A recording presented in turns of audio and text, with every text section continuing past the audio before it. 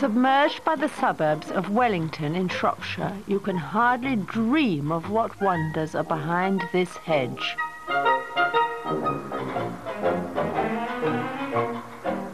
Walk past the lodge and you are plunged into the past. A long and sombre avenue of Wellingtonias leads you up to the lost world of the gentleman's villa residence. There were once tens of thousands of such establishments as this, miniature suburban estates that were built to imitate the stately homes of England by the big-noise businessmen and merchants of the late 19th century. Now Sunnycroft is the last to survive, with all its architecture, art and appurtenances intact. Sunnycroft was in the Lander family for 4 generations until Joan Lander died last year and left it to the National Trust.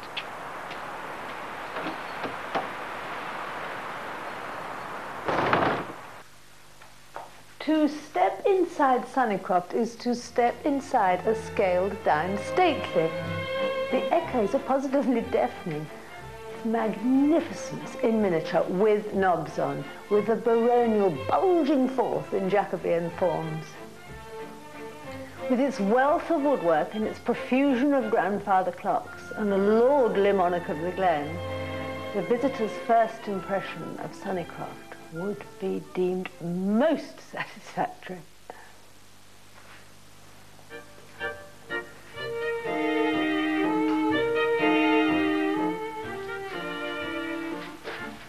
The drawing room, or rather the ladies' room, as this was oft-times called, was where the ladies would enjoy Thursday socials, sipping tea through this local Minton china.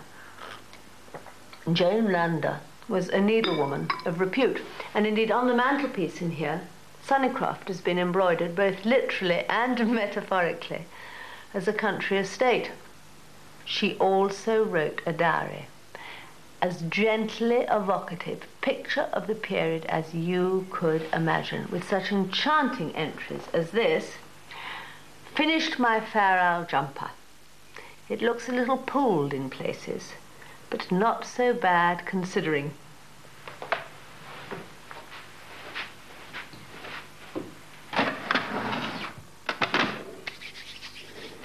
Sadly, so many houses open to the public today have been emptied of all life beneath the surface. When the drawers of a house are full, so too is its heart. And just look at the glories to be found here. Progressive treasure hunt. This book provides every detail for host or hostess, eliminating any possible anxiety. And here is the Allies flag puzzle. With the Allies flags with Germany in the middle.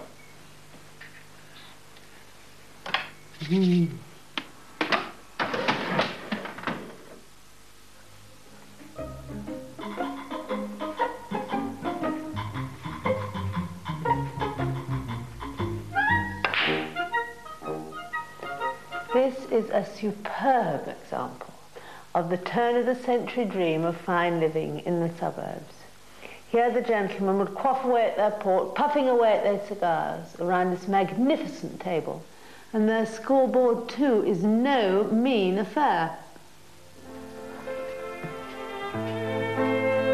To sail up the staircase to the balustraded galleries, to sail through the upper echelons of swell suburbia. Family portraits proudly proclaim their solid state in society. Oh, here's a very, very beautiful Gothic library chair, complete with tapestried steps.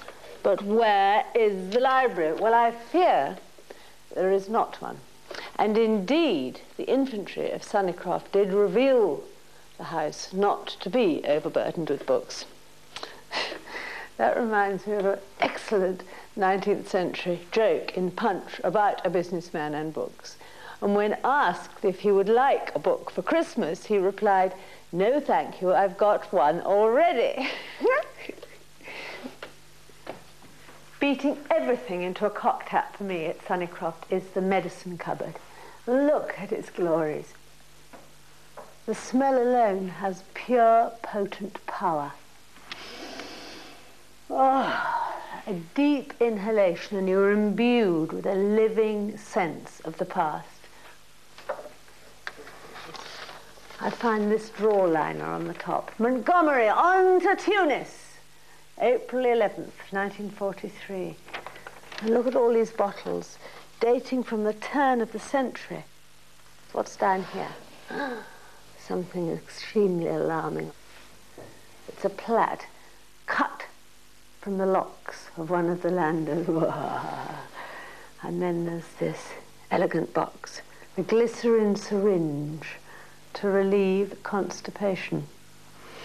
And then, this is what I've always wanted to try. The terrifying power of spirit of sal volatile.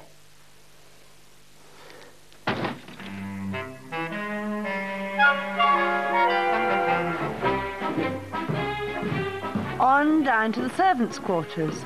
There were 2 of them living at Sunnycroft. The back stairs lead to the nether regions of the house, where the kitchen is largely unchanged since the 1930s. In the kitchen, wonder of wonders, there is a bucket of eggs that dates from the war. They are preserved in isinglass, which, if you please, is the bladder of a sturgeon, which will keep them indefinitely. At Sunnycroft, self-sufficiency and thrift were the governing forces of life. Its 5-acre estate produced a rich yield of meat, milk and cheese, as well as fruit, eggs and vegetables. The former gardener, Joseph Tudor, took me to feed the chickens. Jersey herd. I used to have a Jersey herd of cattle. Good Lord, how many cattle? About 60 used to keep on an average. And I say we used to self-sufficient with bacon, pigs, and we always kept a large number of hens. How many? Well, there used to be 3 big fields of them up here. Good Lord. The grandfather lived here before Miss Lambton and her father moved in. Yeah. Did he live in splendour? Oh, yes. Everything was perfect in those days. Was he a delightful man? No, he was a very stern man. And he didn't like anybody coming near the estate, not unless you knew him. Go on, chicks! Just shake it in there, some point. Go on in, chicks! There we go. Chicks! So, look, I want to hear more, and more, and more, and more, and more. Sunnycroft is the model gentleman's suburban estate, complete with stables.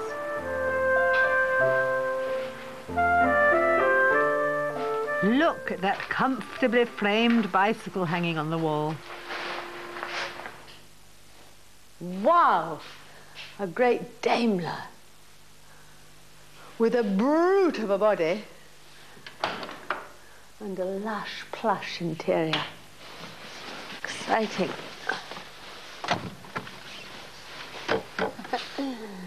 It's hurrah and huzzah for Jane Lander and the National Trust for seeing that such a soothing element of our past as Sunnycroft should be saved. It is the survival of the unremarkable that is so remarkable about the place.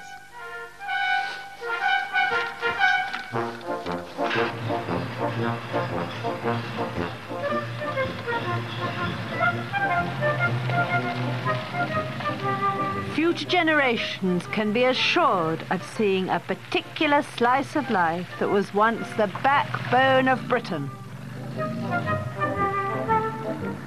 So it's forward into a rosy future for Sunnycroft.